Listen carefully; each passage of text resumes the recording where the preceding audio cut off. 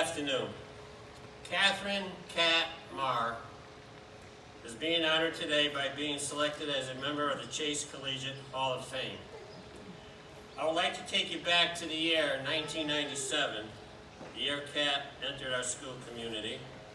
I heard stories that she had a tremendous love for the game of basketball. I remember having a conversation with Cat and her dad about her interest in basketball and about being a possible member of Miss Deming's middle school team. She smiled, and her dad smiled, and I proceeded to welcome her to our basketball program. However, I did not realize at that moment that this young lady would not only one day become a member of the varsity basketball program, but also be one of the best players I have coached in my 40-plus years of roaming the sidelines of a game I came to love because of players such as Cat. Cat entered her freshman year ready both academically and interscholastically to challenge herself in the classroom, on the court, and unknown to her, on the trails and hills. Cat had an incredible success in the sport she loved, basketball. Each year, Cat honed her skills, knowledge of the game, her court maturity, patience, and faith in herself and teammates. She continued to develop the 3 E's of sports: energy, effort, and enthusiasm. Cat also loved the rides in the bus with Coach Bear and the team, and our stops at Ryan's Deli. Cat had 4 exceptional years. She finished with 1,881 points, a school and city record that still stands today, and ranked in the top 3 in assists and steals. She finished with a 78-21 record, helped lead the team to 3 New England Class D runner-ups and 1 New England championships in her 4 years, and several league and tournament championships. I was watching Cat run outside one day. It was her junior year.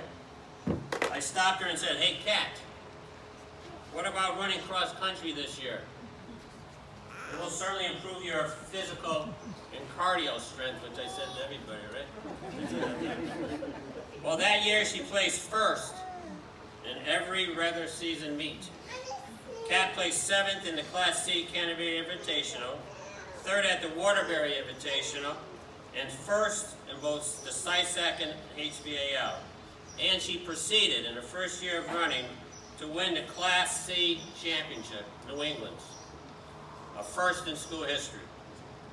She and my 5 other Harriers placed 3rd in New England's. Quick story, because I know Joe is a timer. Quick story, because I can go on and on. We were down at Hopbrook, and we're St. Margaret's McTurnan, and Noggy was there, big Noggy with Raskowski. Right? And we had 5 or 6 girls, right, Cat? And they said, "Oh my God, you don't have that many girls." I said, "No, that's all right. It's all right. We'll be all right. Let's just run." So the women came over to us and said, "Well, it's tough for you, huh? Only have 5 or 6." I said, "No, we'll just run." All right. Well, the race went off, and we proceeded to place 1, 2, 3. There was no longer any more talk. It was over. And if you know Razzie, tell him I said. In the middle of the season, however, Cat, unfortunately, tore her meniscus her senior year. And was I worried about her not running? A lot. Was I hopefully she'd come back and be ready for basketball? Yes, and she was. Great work ethic. Cat went on to play basketball at Trinity College, finishing with 871 points, which ranked her 18th overall, and she made 112 three-pointers, which was the 4th best in Trinity's history. Her love of the game is still strong, as she competes in numerous basketball leagues in the Boston area. Cat developed another love, cross-country, and since 2010, she has competed in 11 marathons. 6 of those races include a Boston Marathon, 20 half marathons, 10 10Ks, and countless 5Ks and 7Ks. In 2018, Kat ran her first New York Marathon, and in April of this year, the Boston Marathon. And I think, and if I didn't say it right, I'm sorry, it's one of her personal bests, and was it one of your personal bests? In your mileage time? 8.11. It's pretty good, right, for 26.2 miles? So it's pretty outstanding. Kat is married to Mike Kershaw, and they have 2 beautiful children, Wesley, 2.5, and Ruby, 1. Kat is the Assistant Director of Admissions at Noble and Greeno, where she coaches middle school cross country and basketball. The Marr family, love them. Kershaw family, love them. And they continue to remain great friends, and I appreciate and love them endlessly. Kat Marr.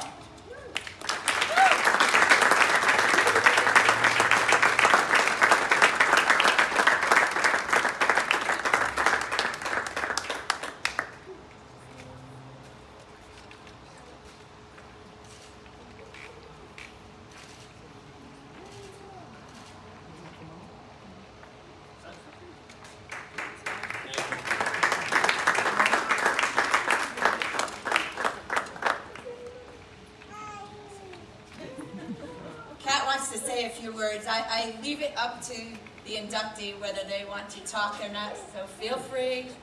I have no speech at all prepared. I just wanted to say that Mr. Bear was already a coaching legend by the time I got here, and it was just an honor to be able to play for him in basketball especially, but also I'm just so glad he convinced me to run cross country too. And we were fierce competitors when I was in high school. We wanted to win and do well, and yes, I think it was even smaller when I was here, a very small school, but you know, we had some tough battles with schools like Cheshire Academy, like St. Luke's. The years that we lost the Class D championship were to St. Andrews, all with just very talented, high-level players. But more than the winning, as Mr. Bear always said when we were in high school, we'll remember the time that we spent with our teammates and with our coaches. And that's truly what I remember. I remember bus rides. I remember practices way more than games. And I just feel so honored to be here today, and it's so nice of the school to do this. And I want to give a special shout out to my dad as well, who literally never missed one athletic event of mine, and was my #1 fan. And also a special shout out to Mike, my husband, and my 2 kids, Ruby and Wesley. So thank you so much to Chase Collegiate for this.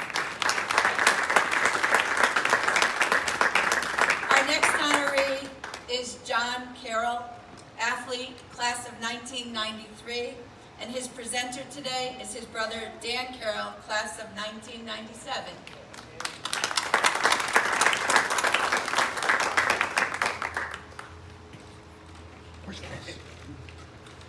Okay. First of all, before I begin, I would like to congratulate all the honorees today, but a special shout out to Carol Deming for this. 2 years ago, she had actually started the Chase Collegiate Hall of Fame as part of her plan, and this is a great day for the school. It's like old home week. It's great to reconnect. So Carol, thank you for doing this.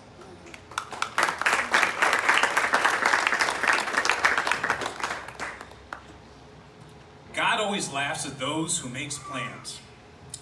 That is an expression my father uses, and that clearly is the story of the Carroll family. This expression sums up our story in many ways in different walks of life. So let's talk about the original plan for John Carroll as an 8th grader at Blessed Sacrament Grammar School. For those that don't know, shockingly, the Carroll family was a big Holy Cross family at that point in time. Our cousin Mike Gary went on to play with Vinnie Baker at U-Hart, played on Timmy McDonald's '88 team that was hands down the best team that had played in the city, with the exception of John's team in 2016. Our other older cousin, Bob Lasberry, played for Eddie Jetterali in 1991 and played for a great Holy Cross baseball team that was #1 in the state in 1991. So the natural progression was that John was going to go to Holy Cross and follow suit, me too. He was going to go to Holy Cross, get an education, play for Eddie Jetterali and Coach Harris and Coach Shove, and that was the plan. Then there was a night in the old Blessed Sacrament gym that changed John's fate, and mine too, during the winter of 1988 and 1989. A man by the name of Ray Bear showed up to the basketball game in December of 1988. He was the athletic director at St. Margaret's McTurnan. By the way, God, it's great to say that name, isn't it? Coach Bear was there to see kids play, but it was against the now closed Sacred Heart Grammar School. Sacred Heart Grammar School was stacked that year. There was Mike Sanders, legend of basketball in Waterbury. Harold Miller was on the bench as a young 6th grader. And oh, by the way, there was a talented kid by the name of Jim Miglarisi who held his own and played a great game that night. Once again, God laughs at those who make plans. John visited McTurnan. My mom and dad were sold. John was excited. The education here was second to none. And to all the hard work of Coach Bear, Miss Deming, Mitch, Mr. Collegiate, and all the athletes and the coaches that had come before, McTurnan Athletics had such a solid framework and was ready to take off for a long run of athletic success. John attended McTurnan from 1989 to 1993. John's pretty humble and doesn't like to tell you his stats. But if you steal his wallet or have any of his online information or passwords, 1577 is the code. No problem. For those that don't know, those were his total career points in hoops. And let me tell you, that 1577 was earned. A lot of people don't remember that. The best player that played in this city of Waterbury in 1991 was a kid by the name of George White from Worcester School. George went on to play for Coach Boeheim at Syracuse for a little bit. I would have to say, though, that the HVAL from 89 to 99 was tough. Some of the better teams that played in Waterbury were from this era, and unbeknownst to the public, were from the HVAL. New York Military Academy, South Kent, Millbrook, Foreman. Those teams from that era would actually do pretty well in the NBL, if you ask me. By the way, this has absolutely nothing to do with John's induction, but I wanted to give a shout out to Ryan Murphy.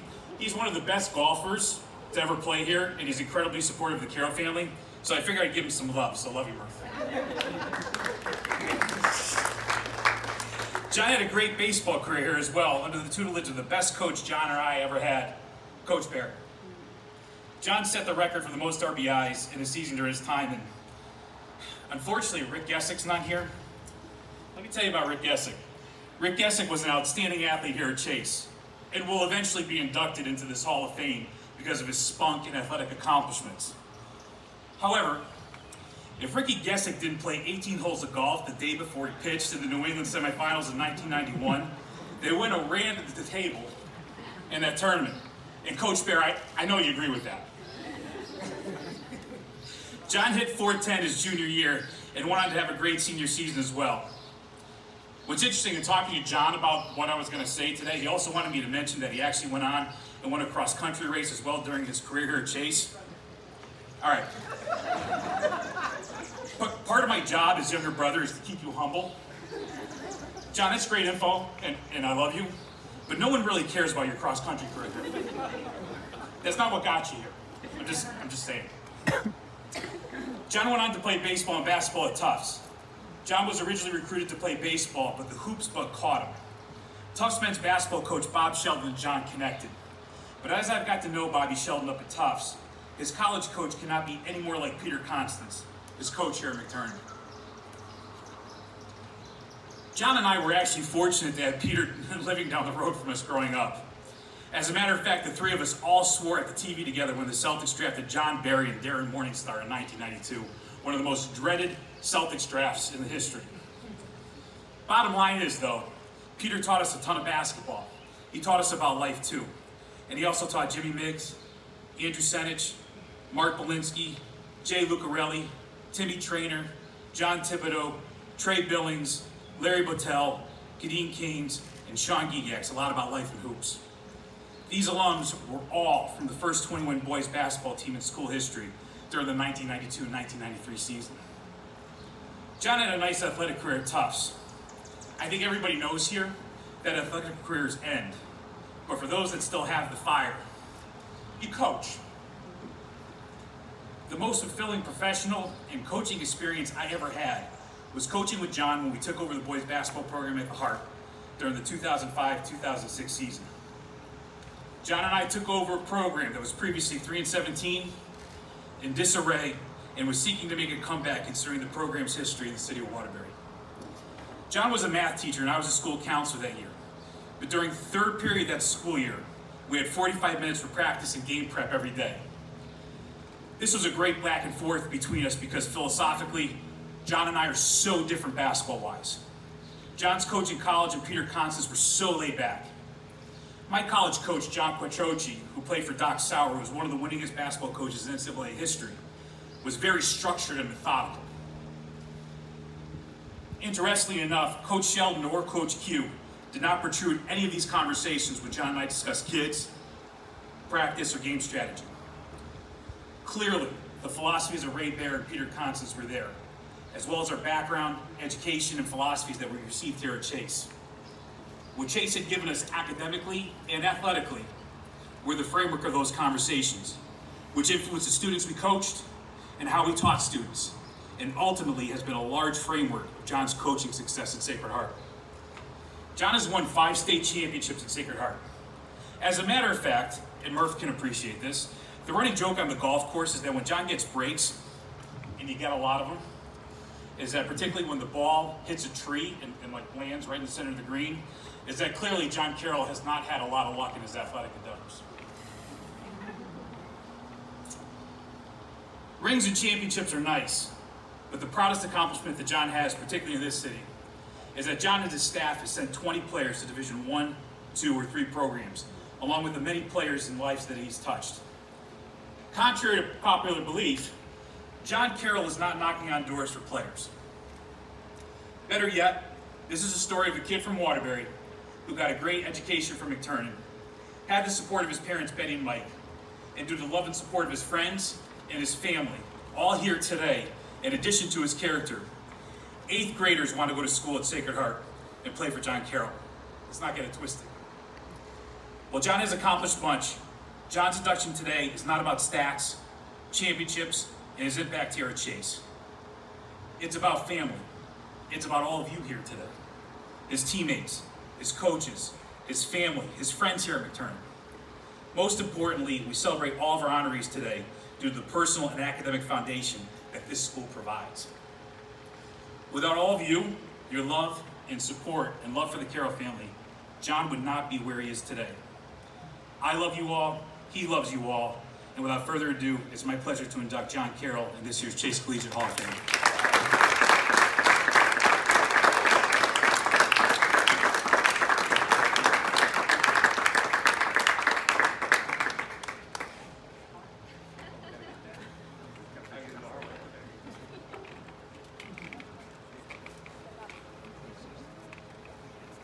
Coach Bear, are we smiling or doing straight face? Straight face? Okay. Yes, Coach.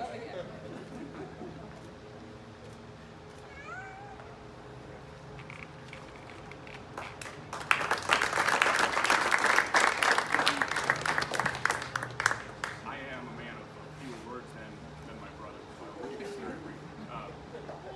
Over the course of a lifetime, you're fortunate to find places that you call home.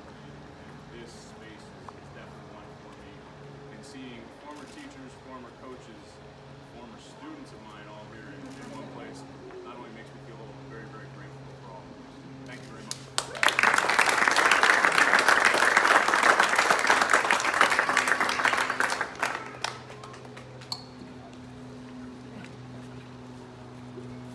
Thank you. Our next honoree is Coach Bernie Scheffel Sr. Bernie was with us from 1977 to the year 2000 when suddenly, sadly, he passed away. So many memories of Bernie, and I'd like to bring up John Salvatore, class of 1989, and fellow inductee. Please come forward.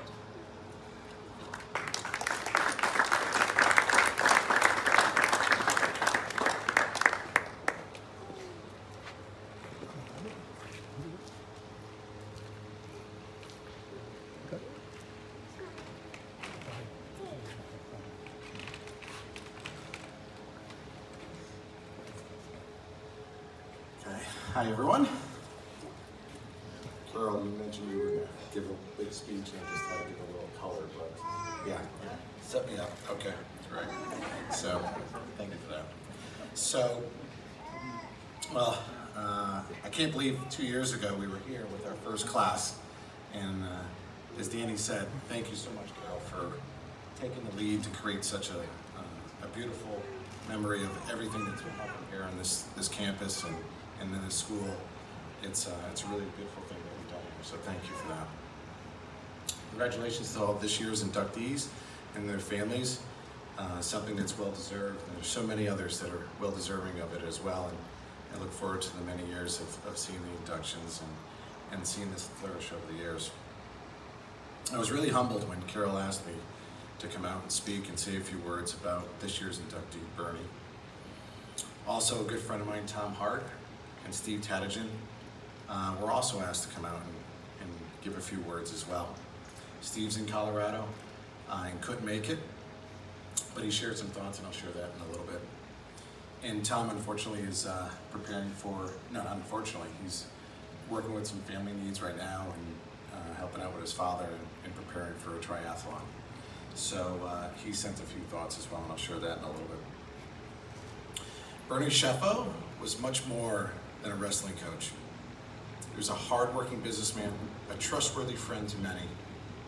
He was a faithful husband to Joyce and a loving father to Danny, Michelle, and Bernie Jr.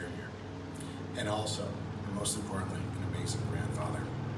To me, and to so many other wrestlers over his 22 years, he was our coach. Great and horrible coaches are memorable to anyone who enjoys athletics. And I'm sure all of us have had some of both. Bernie was great in so many ways. When speaking to some alum that wrestled underneath him, many words did come and surfaced often. Sticky, committed, present, honest, tough, real, and unconventional. Besides those words, he really believed in each and every one of us.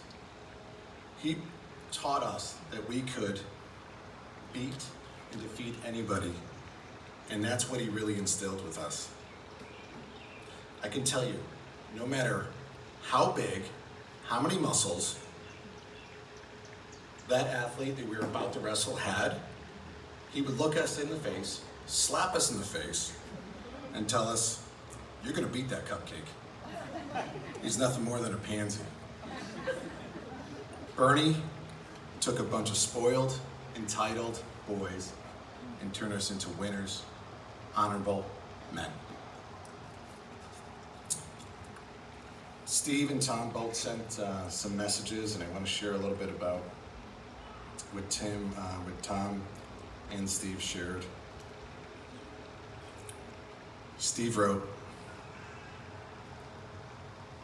and he wished he could have come today to induct him as well. So he sends his sorrows that he couldn't be here. But he wrote, "Coach was the largest male figure in my life besides my father. I miss him and think of him often. I can still hear his voice in my head. He's a great man, and I miss him dearly." Tommy Hart. Bernie was more than a coach to us. He was our friend, and he believed in our ability to win. I'm sure it's the case today, and often entering into competitions as the underdogs, but Bernie always looked past that, and he believed in each and one of us individually, and he knew we could win. He brought out the best of each one of us, and as a result, a little school like ours were fierce competitors in the wrestling world.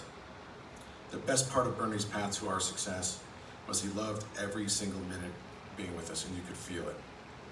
His style was far from traditional. I'll give you a couple of examples. Diving off the Universal Gym, like Superfly Jimmy Snuka, was encouraged. A loving whack in the face.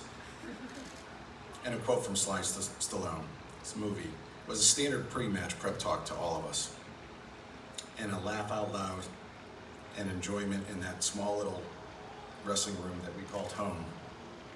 was the best part of being with Bernie. He truly was an amazing guy.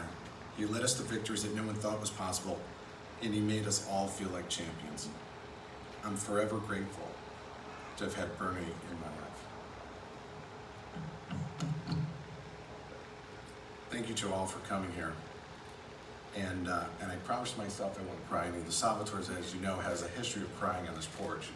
So if you know my brother, he gave the commencement speech and barely finished it.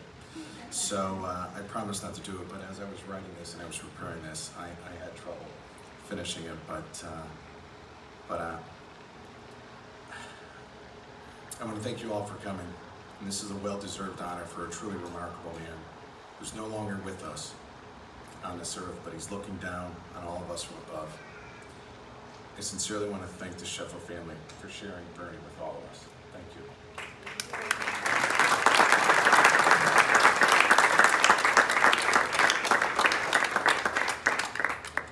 Accepting Bernie's award is his son, Bernie Jr.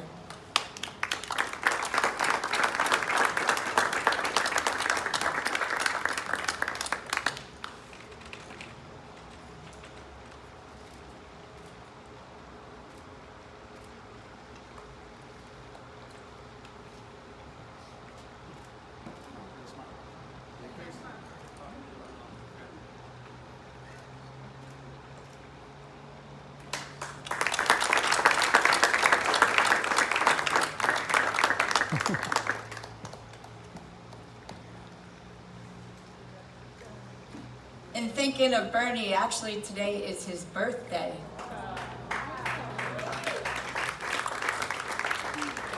I wanted to share a couple of memories on Bernie. He always came into Ray in my office every day. And I don't know how he did it back then, but they used to wrestle in what we now have as our weight room, which was a very small area. Their meets, they would roll the mats out in the Goss Field House, but I don't know how he did it every day with a group of guys in there, wrestling till 5:30 at night. It was amazing. And when I first started my job here, another memory, Bernie would come in and there was either 1 or 2 points in the year where he'd say, "Oh, I'm going to a game dinner tonight. Do you want to come?" And I was like, no. And he knew how it got to me. I said, "You eat that stuff?" And he said, "Yeah." He goes, "It's great. You got to come. You got to come." So every time a game dinner came around, he'd be at my door asking me to go. Sadly, I couldn't make it that night. A great man who we still talk about today. Jot down the number. And this is a little weird now because our next speaker is going to speak for me. I'm going to bring up Ray Bear.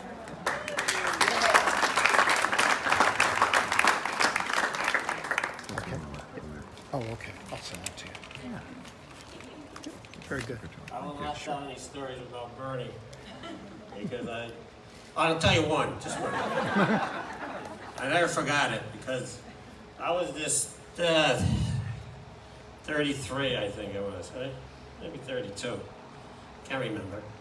Standing near my door, and Bernie was a big man, and his voice was, he'd hit you with it. He says, "Hey, who are you?" I says, "Who am I?"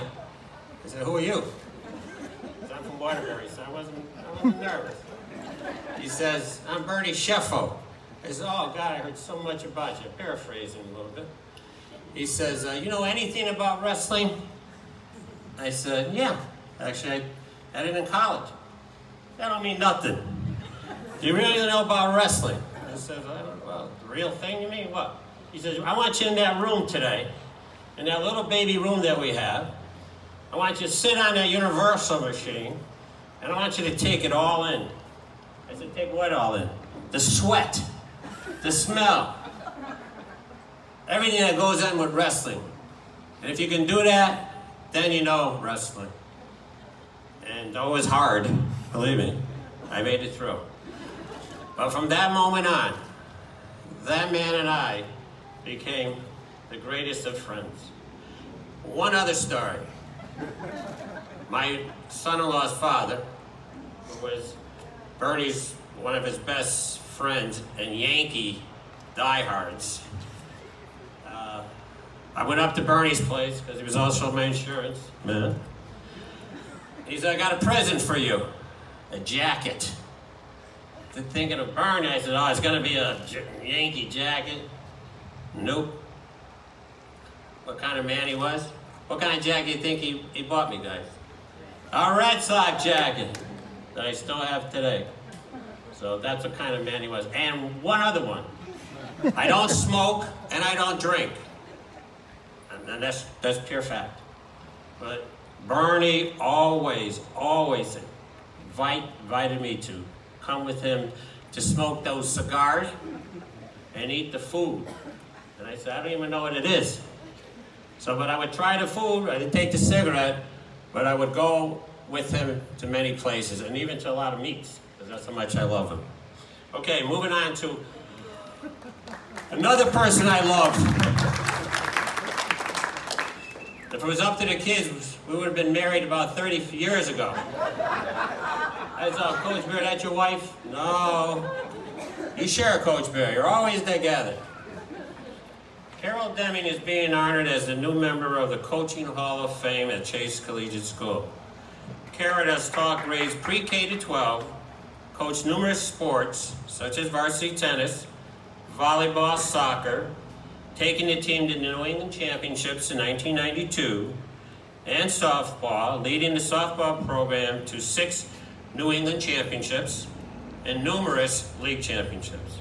In addition, Carol has coached soccer, basketball, and softball on the middle school level, with many successful and undefeated seasons. For the past 39 years, Carol has mentored thousands and thousands of children, including my 3 children, at this school community. In 1992, a Waterbury boy now, walking up towards Chase, first day, and I said, oh my God. I opened the Gloss Fieldhouse door, really nervous. However, when I opened the door, I saw a young lady walk over to me, and she was young, I won't tell you her age, but she was very young. And with that smile, which you just saw, and that soft voice, I felt welcomed. I knew from that very moment that she would be an instrumental part of my life for years to come. I said a speech about her last night, so I'm doing some dittos. Sorry. Carol personifies to those around her a feeling of comfort, and that's the key word for me. I need to feel comforted. My son, who will be the athletic director next year, replacing the great one in Logan, he says to me the other day, he says, you know what? When Carol Deming walks into the facility, she makes me feel comforted, that everything will be okay. She's kind, beyond kind. Has tremendous integrity, empathy, compassion, and joyfulness. Carol is confident, passionate, and has great faith in herself and those around her. She's a great communicator and listener. And I'm not being facetious when I say that. I love Mary Poppins, right? We all love the Mary Poppins story. She's almost perfect in so many ways. To me and many others, Carol is the finest coach that our school community has ever had. She personifies in everyday life and on the athletic field and court the pyramid of success. Carol has had a love of sports since she could hold a glove, basketball, and field hockey stick. As an athlete at Lyman Hall High School, she competed in varsity softball, basketball, and hockey. She was selected as captain for all 3 teams and MVP for all 3 sports in her senior year. Carol was named a 1974 Outstanding Athlete, and in 1995, Carol was honored by being inducted into Lyman Hall of Fame. Carol's athletic career continued at Southern Connecticut State University, playing softball. She was an assistant coach at Lyman Hall before accepting the position at St. Mark's McTurnan in 1980. In 2006, he was honored by being inducted into the Connecticut Collegiate and High School Hall of Fame and has received numerous awards by various associations. We will miss her roaming the sidelines. However, I'm firmly confident that she will stay involved in the school community for years to come, as her love for the school is immeasurable. To her family, thank you for sharing a part of her, even though she is a truly die-hard Yankee fan. The Deming families are number one. In fact, her nephews, at this, were born with the names of Mickey and Thurman. What a family of Yankee fans. As Scale Sears says, and I'm sorry that I'm dittoing it, but Brian's song is my favorite movie ever. And when, you know, you're getting older and you're about to cry, and you learn how to cry at movies, I bawled at this. As Gail Sears said in the movie, Brian's song, I love Brian Piccolo, who was a great football star. Well, I love Carol Deming. And that's it. Thank you so very much.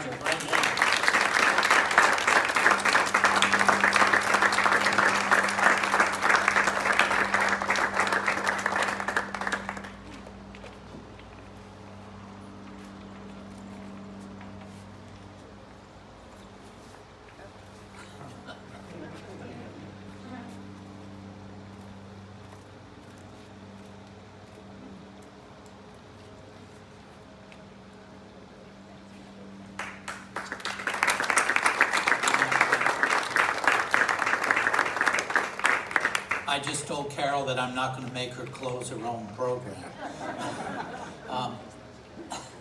But I want to thank our honorees this year for coming.